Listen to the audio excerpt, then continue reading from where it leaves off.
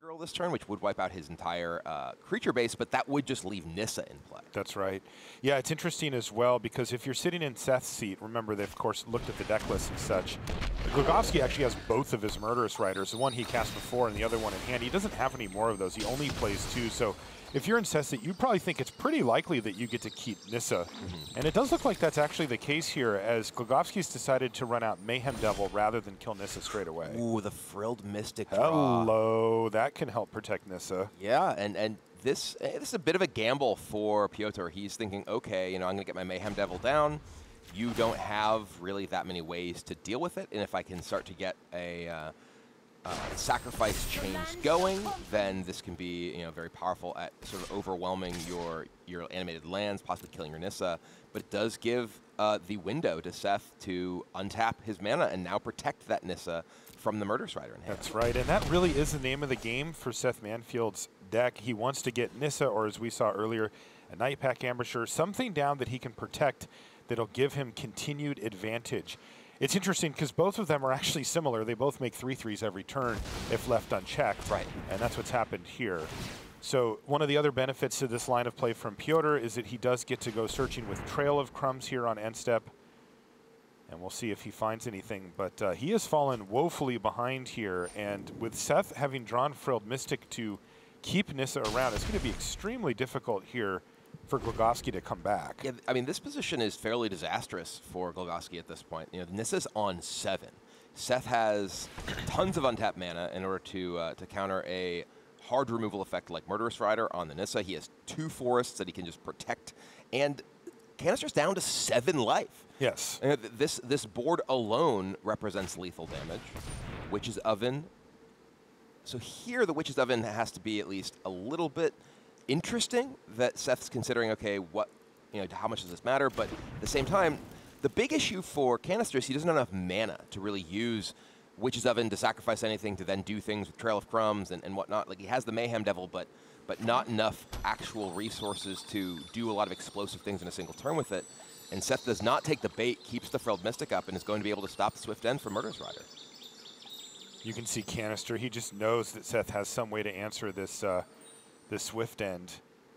But he's just going to pass the turn back, and if you're sitting in Seth's seat, I think you just say, sure. He could run out Growth Spiral, but that would prevent him from playing Frilled Mystic. Oh, looks like he's going to.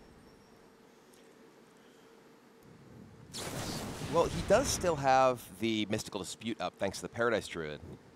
So he can. Does that work here? Oh, yeah, you're right. Yeah, he's going to be able to counter Swift End thanks to the only 2 mana available for Kanister. Wow.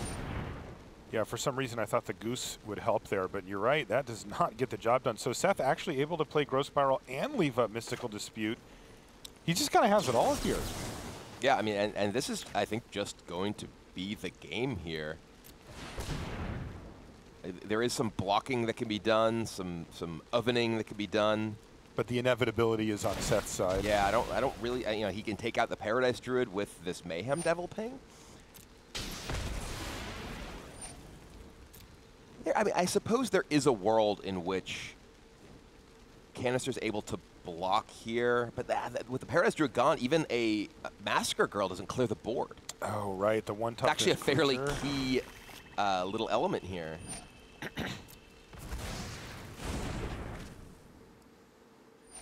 See what he draws at the Growth Spiral. That's not going to do it. Not going to matter. There's a Quench, double Quench as well, although he only has the 1 blue mana source currently. So it's just time to put the pedal to the metal for Seth Manfield. 3 3/3s. This is a lethal attack. It will prompt something from Głogowski, whether it's a block or... Yeah, Mayhem Devil has to jump in front of Forest. I don't think he can afford to chump block. We see a shake of the head there from Głogowski. He knows this is a really, really bad spot. He can turn the Goose into some food with Witch's Oven.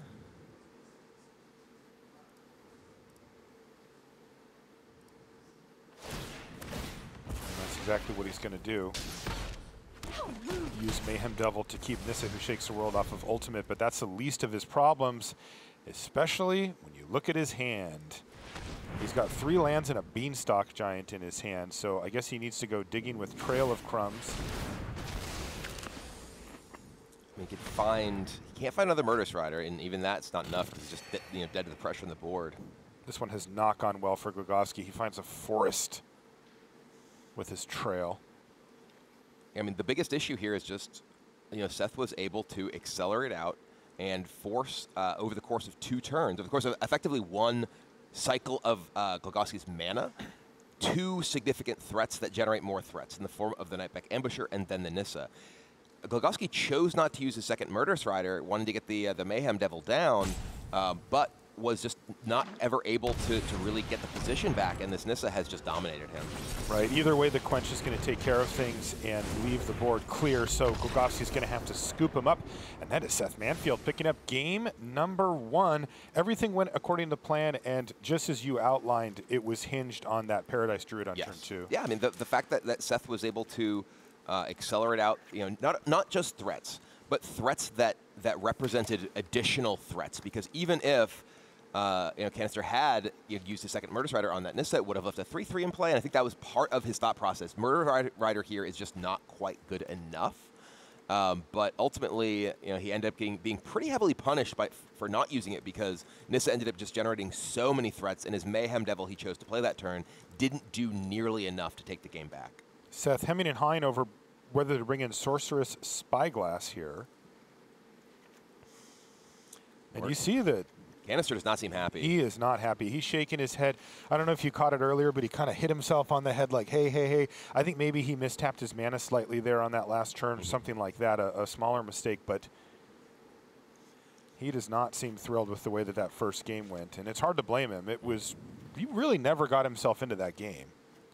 Yeah, I feel like there were a number of decisions he could have made differently that at least would have caused the game to play out significantly differently. The most obvious one, I think, is his choice to play Mayhem Devil rather than playing Swift End to kill Nissa.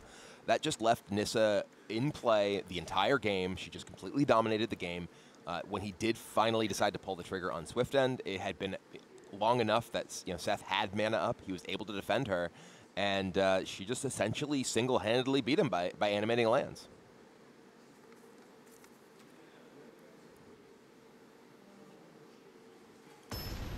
All right, game number 2 incoming here. We're in our first quarterfinal match here in our top 8. But we are playing double elimination, so we've got a lot of magic to bring you over the course of the day. We're super happy that you decided to join us.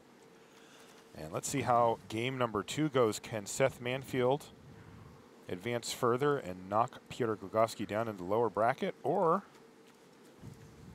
is it going to be Piotr fighting back here in game number 2 and giving him a run for his money? I do want to point out something interesting in Głogowski's opening hand. 2 copies of Lovestruck Beast. This is a card that is typically in the sideboard of these decks against aggressive strategies. Seth's strategy is not super aggressive, but crucially it is a deck that is based around counter magic and generally fairly mid-sized creatures. Lovestruck Beast is a relatively cheap threat that outsizes most of Seth threats. So I think that Kanister is under the plan here that, okay, well, you can't really kill the 1/1. You're playing blue-green. And the 5/5 is a cheap way that I can get something down that is bigger than your ambusher and hopefully put the pressure on. I think he recognizes he can't try and play a long game like his deck typically does with Casualties of War and this just incremental advantage plan. He needs to end the game and not allow Seth the ability to just play this long game with counter magic. Seth didn't like his opening hand, so he's going to mulligan. This one has Growth Spiral, Frilled Mystic, Nissa Who Shakes the World, and Sorceress Spyglass. The Sorceress Spyglass is largely for Witch's Oven. We've mostly seen that as the use in this particular matchup. I believe you can name the Cauldron Familiar because it is an activated ability from the graveyard, but crucially, Trail of Crumbs is a triggered ability. So that, as their primary advantage engine, is not something you can shut down with the Sorcerer's Spyglass. Yeah, we did see Cauldron Familiar named yesterday. Well, he just put a Mystic at the bottom with his his mulligan, so I expect that one will go to the bottom too. So doesn't want this one either.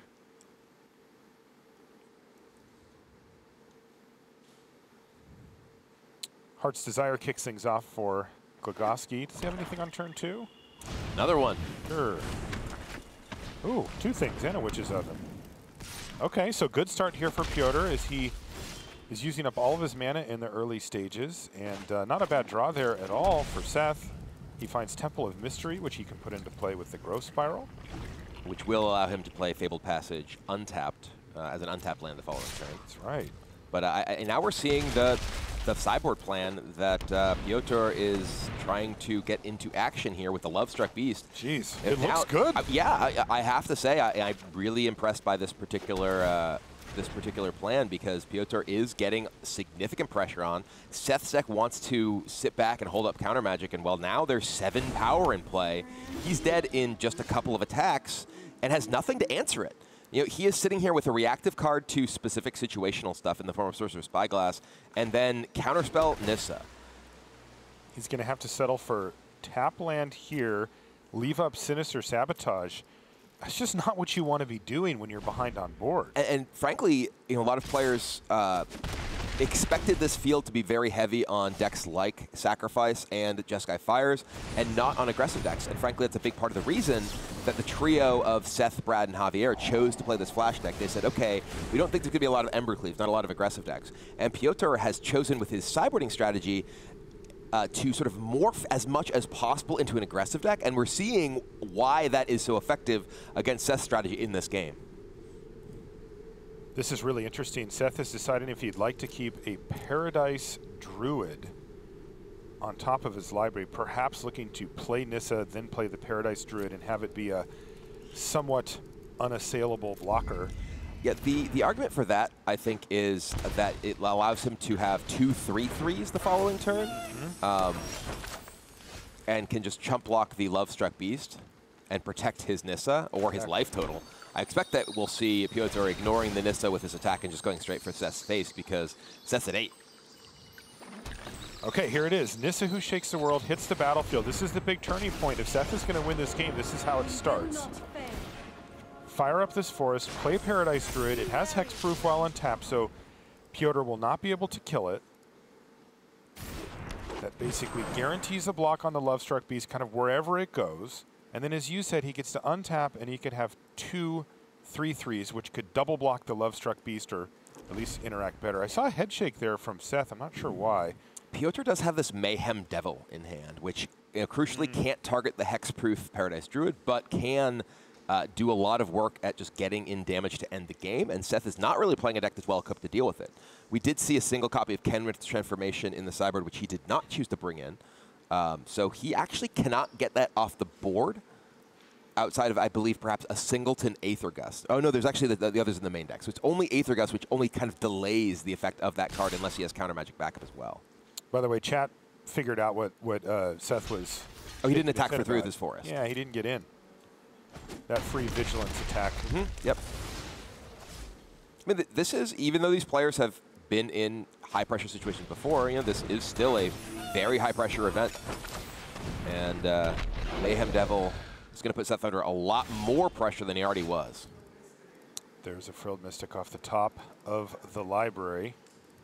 He's got 2 of them on the bottom of his library, but there's still a few left. So he can Spyglass the Oven and at least stop the Mayhem Devil from getting completely out of hand just every turn. Does force a response from Piotr if he wants to use his Oven. That's right. Yeah, the timing on these type of cards, going back to Pithy Needle, is kind of interesting. It goes on the stack. If Piotr says, sure, it resolves, then as it enters the battlefield, Seth chooses the name. Therefore, once it's on the battlefield, it's too late to activate. You can't respond, so you just have to do it, not even knowing what Seth is going to name, even though it's kind of obvious here, I suppose. I guess there are 2 Gilded Geese on the battlefield, yeah. But at any rate, it does force Piotr to decide now, not knowing yet what Seth is thinking about. And it does look like it's going to be Witch's Oven, and it looks like Piotr says, okay, I'm not even going to bother. He still does have ways to sacrifice things with Gilded Goose and such. Rise, my elemental friend. Now he is going to attack. Even though he could lose one of his forests and not have a great block for the beast, he would be pretty happy getting rid of that Mayhem Devil. So yeah. He'll send that in, and then he gets to leave up Frilled Mystic. This does get interesting.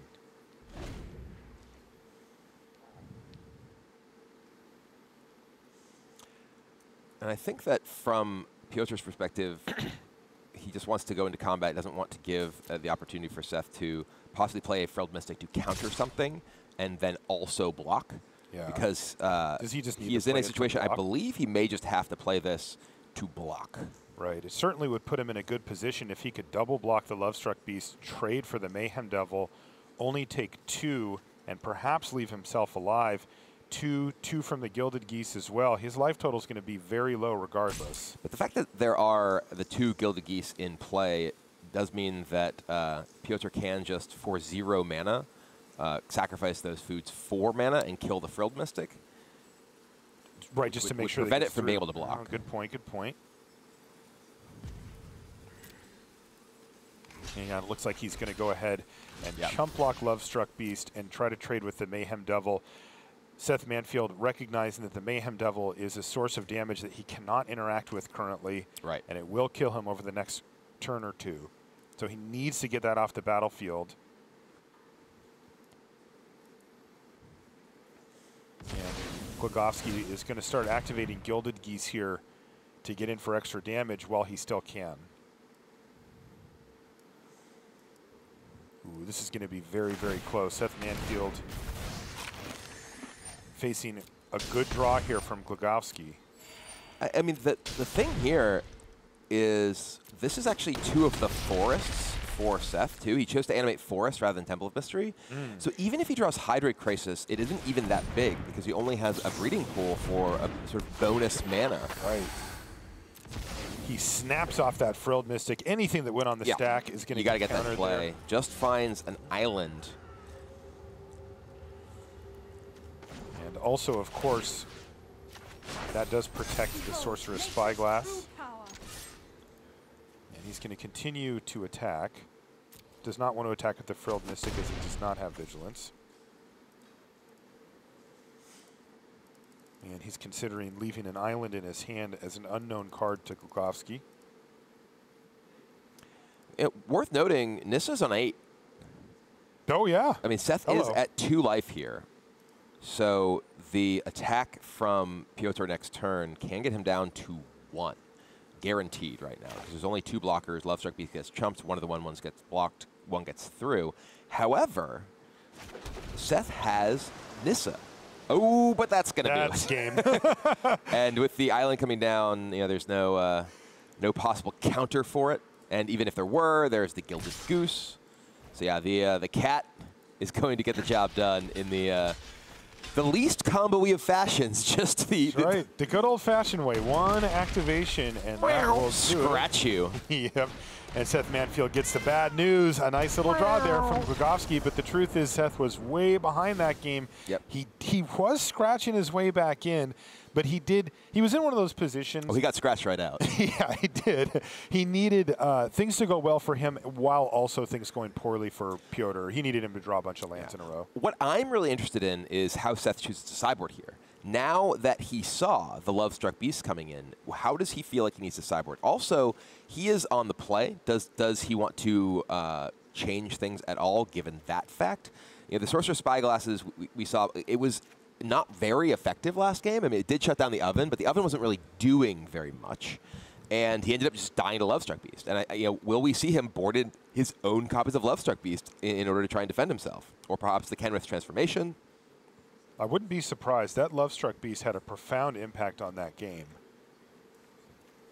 I mean, he did get attacked for 7 before he had anything on the board. And you can't really play as a pure counter-reactive controlling deck with situational answers when your opponent's attacking with 5/5s. Is he just going to, hope that Lovestruck Beast doesn't do what it did last game? It is also worth noting, it is much harder for Kanister to aggro him down when Seth is the one on the play. So we do see that he decides, okay, I'm going to stick with my proactive strategy. I'm not going to try and respond to your Lovestruck Beast with my own because of the fact that I am on the play, and it means that I'm going to be able to get my plans online first. Here's a nice hand for Manfield. You can go Temple, untap land, Growth Spiral into Temple, and have that 4 mana on turn 3. He even has a Frilled Mystic. The dream, of course, is if you have an iPack Ambusher as well, as it puts your opponent in a really tough position, trying to decide which one they want to play around. Here's Cauldron Familiar to kick things off for Głogowski. How does his hand look? It's a little awkward. He has the his 3 cats, which is not really what you're looking for. They're not very high impact. He has a Duress, which is pretty solid. But if right now it'll only hit a growth spiral, and he only has 1 black mana. So at the moment he's only going to be able. Well, that changed. But at that time he was only going to be able to play a single spell per turn.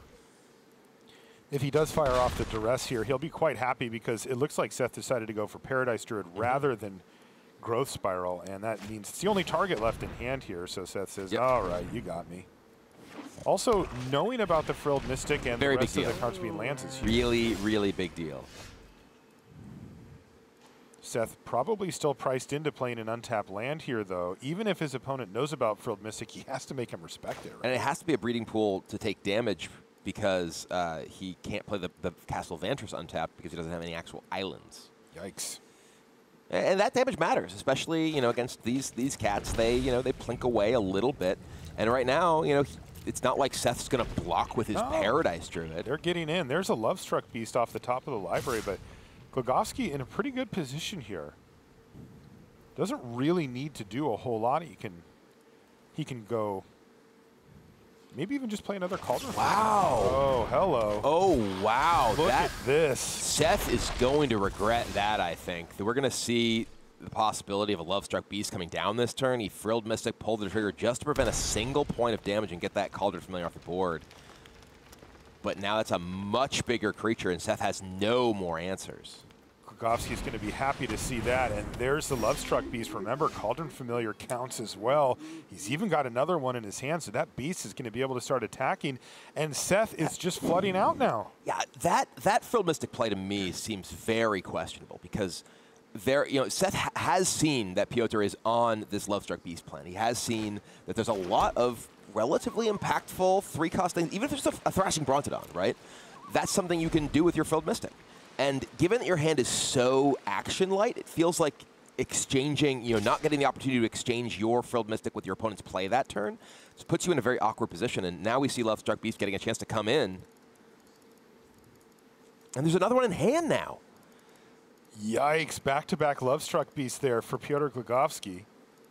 And that clicking sound you hear is him just spamming something. Is Seth priced into double blocking and activating Castle Vantress? Oh God! You saw that thought go through his head. I think he absolutely is. And this is all off the back of his decision to play that Frilled Mystic as a blocker last turn. He just ambushed a Cauldron Familiar, and the cat, it had a big angry friend he's in love with that cat, right? Yeah. Love struck by the kitty cat, and right. Ooh, he's taking revenge on his poor fallen friend. Yeah. Are you a dog person or are you a cat person, Lovestruck Beast? I think we know the answer here. I can't think of any 1/1 dogs. 2/2. Yeah.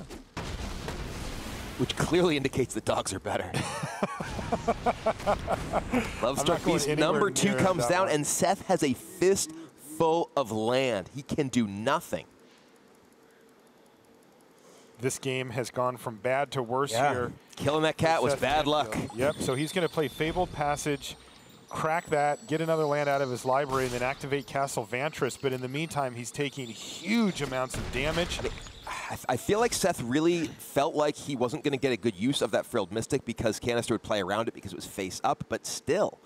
He just, even the threat of the Frilled Mystic in hand is going to at least buy you time, and your opponent just has 2 1/1s in play. Right. Yeah, he pulled the trigger on the Frilled Mystic early, and it has not gone well since then. So we're going to see Castle Vantress activated, and is it too late for Kanister's Insight? Absolutely. He's going to put that on the bottom of his library. He does need cards, but he needs them now. He can't pay for them. I mean, one of the crazy things here, too, is that Kanister hasn't even drawn a 3rd land. He has just been able to 4th land. Sorry. Drawn past his 4th land, his 3rd land. Yeah. Hasn't drawn a 4th land, yes. And, yeah, if he were sort of choked on his ability to actually play spells as a result, he could be in a rough spot, but he was just able to resolve that Lovestruck Beast that has just been beating down this whole time. So what is it exactly that Seth is looking for at this point? Because he just put 2 Night Pack Ambushers on the bottom of his library. He's going down to 2 here. I mean, it must be Nissa, because Nissa is something that he could play that will continue to generate more ways to keep him alive. But, I mean, right now he's looking for the concede button, because this game is over. Yeah, this one is done. And, well, there was a Nissa ultimately on top of the library, but that's going to do it. Piotr Głogowski is going to win his quarterfinal match against Seth Manfield. 2 games to 1. Nice work, Piotr. Jun Sacrifice getting the job done against Simic Flash this time around. And it has been an emotional roller coaster for Seth Manfield this whole tournament. Yeah. And he continues on the ups and the downs. This one's going to be a down to start his day. But he's not finished yet, so we'll see how things go for Seth for the rest of the day. Yeah, so. And I do want to point out just how important the specific decision-making for Kanister and sideboarding was. Those Lovestruck Beasts won him both of the games after he lost game 1 to Seth's strategy really coming together. That's right, and it really, boy, I got to say, you highlighted that